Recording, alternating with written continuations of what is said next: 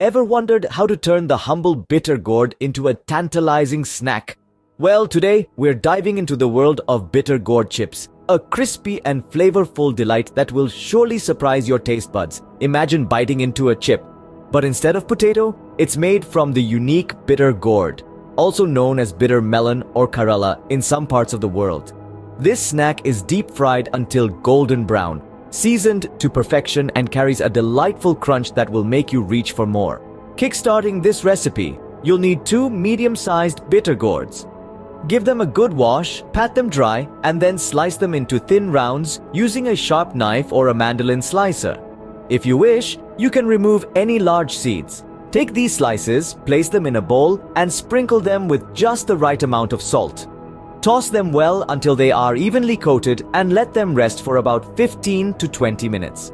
This process helps draw out any excess moisture from the bitter gourd. After the resting period, rinse these slices under cold water to get rid of the excess salt. Drain them and pat them dry with a kitchen towel, ensuring no moisture remains. Next, it's time to mix the spices. In a small bowl, combine a teaspoon each of turmeric powder, red chili powder, and coriander powder, along with half a teaspoon of cumin powder. This spice blend will bring a burst of flavor to our chips. Heat oil in a deep frying pan or kadai.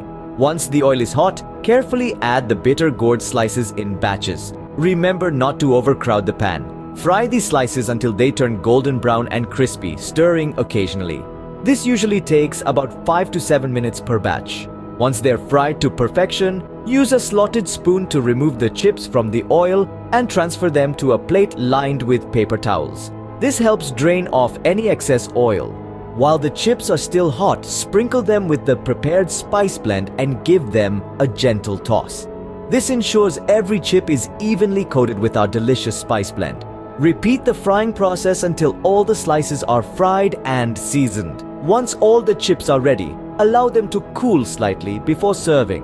Now you have a batch of homemade bitter gourd chips ready to be savored.